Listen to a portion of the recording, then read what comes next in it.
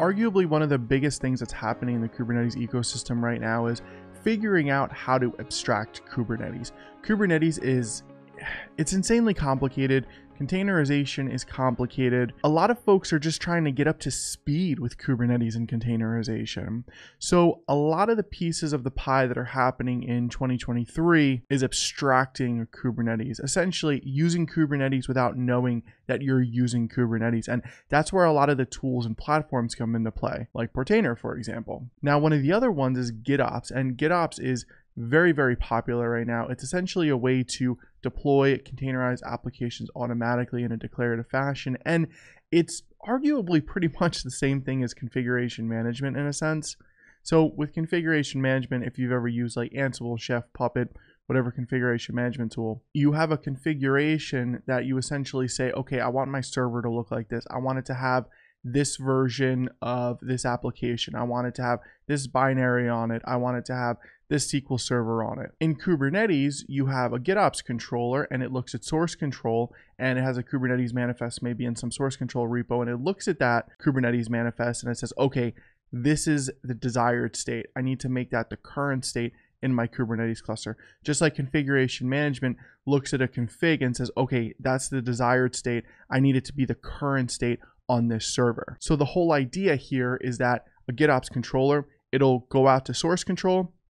It'll look at a particular repository. It'll say, oh, in this repository, there's an nginx.yaml, a Kubernetes manifest that's deploying a deployment Kubernetes resource. And then it'll deploy it. And then what'll happen is you have an interval that's set up. And that interval will look at it maybe every 5 minutes, every 30 seconds, every 1 minute. Regardless of how often you set up that interval, it's going to look at the source control repo and it's going to say, oh, this changed from 2 replicas to 3 replicas. Let me go and auto update that so the user or the engineer doesn't have to do it manually. So with that, let's go ahead and jump into how GitOps works in Portainer. All right, so I'm at GitHub here, and what I'm going to do is I'm going to go to repositories, and then I'm going to click on my Kubernetes examples repo. Now, if you don't already have a Kubernetes manifest that you want to deploy with GitOps, that's perfectly fine. You could use this one. So if you click on this nginx.yaml here, you can go ahead and you can copy it and put it in your own GitHub repo. So now what I'm going to do is I'm going to head over to Portainer and I'm going to click on applications, and then I'm going to click on create from manifests. I'll deploy it to the default namespace, and then I'll give this a name. So I'll say nginx deployment. Now for the build method, I'm going to choose use a Git repo, because again with GitOps, it's calling upon a Git repo where the code exists. And then the deployment type is going to be Kubernetes. Now really quick, just to showcase this, if you are using Docker Compose, it has the same option that we'll see for Kubernetes. But I'll go ahead and I'll go back to Kubernetes, and then I'm going to paste in my repository. So I'm just going to go ahead and I'm going to copy my org here. And I'm going to type in Kubernetes examples. Oops, sorry, I gotta get rid of this here. All right, and then I can choose the repository reference, so main or dev or whatever branch you saved your nginx YAML to, or any other code that you have.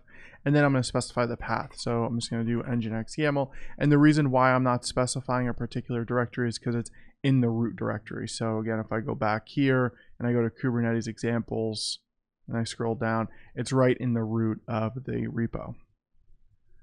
So next what I'm going to do is I'm going to click on automatic updates, and this is the GitOps functionality. So the automatic updates is the GitOps functionality. And we have two options, either webhook or polling.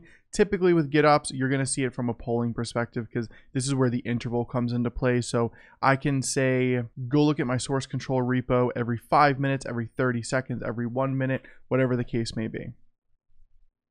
Now, force redeployment, you don't necessarily need to have this on, but what it does is every time the interval occurs, even if the Kubernetes manifest did not change, the pod would still get redeployed. And this is an interesting practice if you want to use it, because it ensures that the current state of the Kubernetes cluster is what's in source control. Now, for example, somebody could go in and, run kubectl edit or something like that on a pod or on a deployment and change it all up. But the force redeployment, it would, automatically redeploy it from source control. So you always know that your current state is your desired state.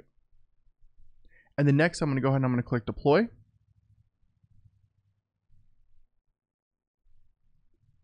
All right, and as we can see here, that's being deployed. It just says 0 out of 2 right now. If I go ahead and if I refresh the application list and I scroll over again, we can now see that our application has been deployed.